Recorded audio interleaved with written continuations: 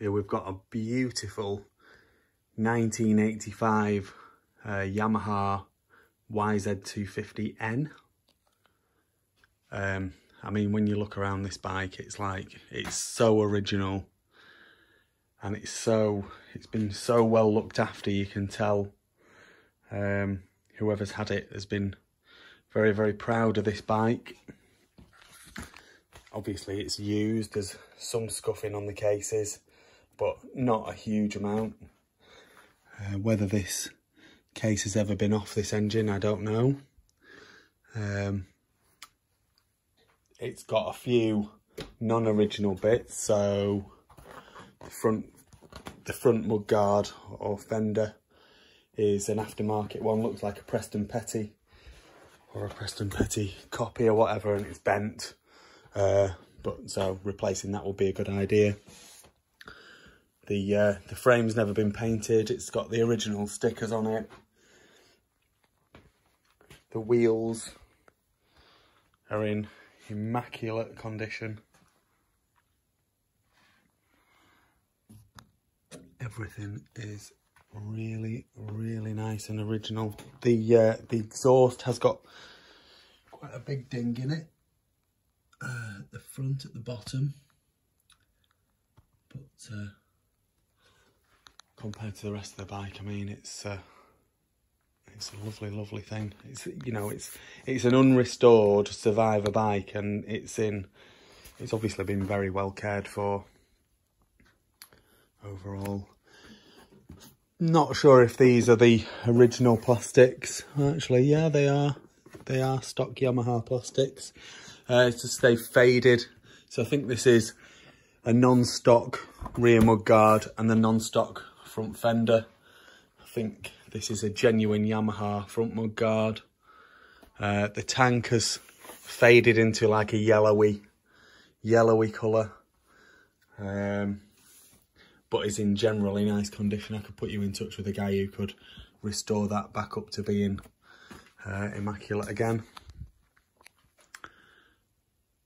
The rad scoops, I think, are genuine Yamaha. I would be surprised if they weren't original. I took the, just because it's so nice, I took the air filter cover off before, and there's a beautifully oiled air filter in there, which, I mean, out of doing 300 or 400 bikes from America, it's probably like the second or the third time I've ever seen that. They're normally just falling apart or whatever. The carb has got the lovely rubber cover going over the top of it. It's not split, it's not cracked, nothing. That's all nice to see.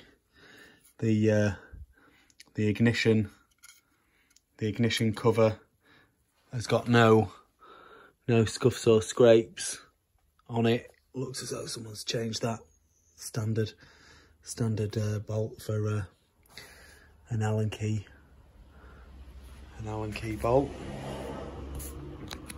The rear wheel, again, much like the front, is in really, really nice condition. A few marks from tyre levers, but other than that, it's gorgeous. Yeah, really, really lovely original condition 1985 YZ250. I've checked, it does spark and the kill switch works. We'll do the gearbox test. I was just doing some work on one of my bikes there. I'll just flip the camera around and we'll do the gearbox test, and then we'll see if we can get her going. Maybe have a little ride of her around the garden. Okay, so she's in neutral at the minute. Down into first, back up into neutral, second, third, fourth, and fifth. Back down into fourth, third, second, first, and back up to neutral. That's something I didn't point out. This bike has got with it the original original service manual and original. So I'm trying to tell you what. I'll turn the original race preparation and tuning manual, which came with the bike when it was new. Which, although it's got a little tear in there, the guy was running 40:1 Yamaha lube, two-stroke oil. So it's just a nice thing to have with the bike, really. Those two bits of manuals. Obviously, the guy loved this bike, and I don't blame him. Don't blame him at all. I think it's absolutely stunning. Right, let's see if we can get her started, eh? Okay, so I've just had it fired up. That's what I do. I normally try and get them running before videoing it starting. Sometimes if they don't go very easy, then it can be a bit embarrassing, you know. Anyway, this one probably about 5 kicks, and it's a bit smoky, and that's often to do with the fact that the stale fuel, the fuel will like evaporate a little bit in the bottom of the engine, and it'll just leave a whole load of oil in there. So when it first starts up, after it's been sat for a while, then it's got to burn that oil off. So once it's burnt it off, once I've ridden it or whatever, then it should stop being smoky like that. But let's get her fired up and then you can have a listen.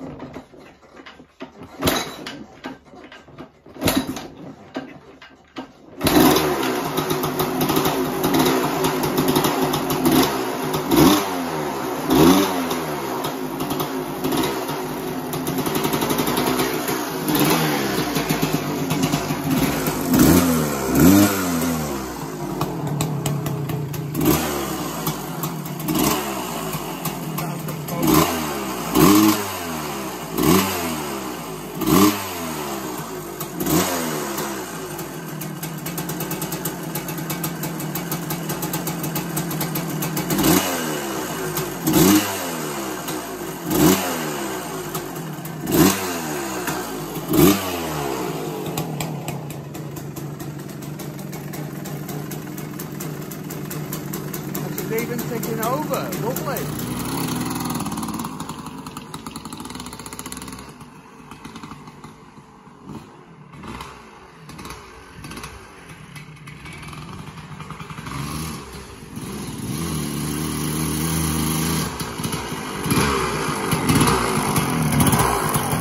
You might have noticed that when I went around the corner down there, I had a bit of a sideways moment. And it could be to do with this tyre here. It's a little bit hard, not many knobbles on it, and a little bit slippery.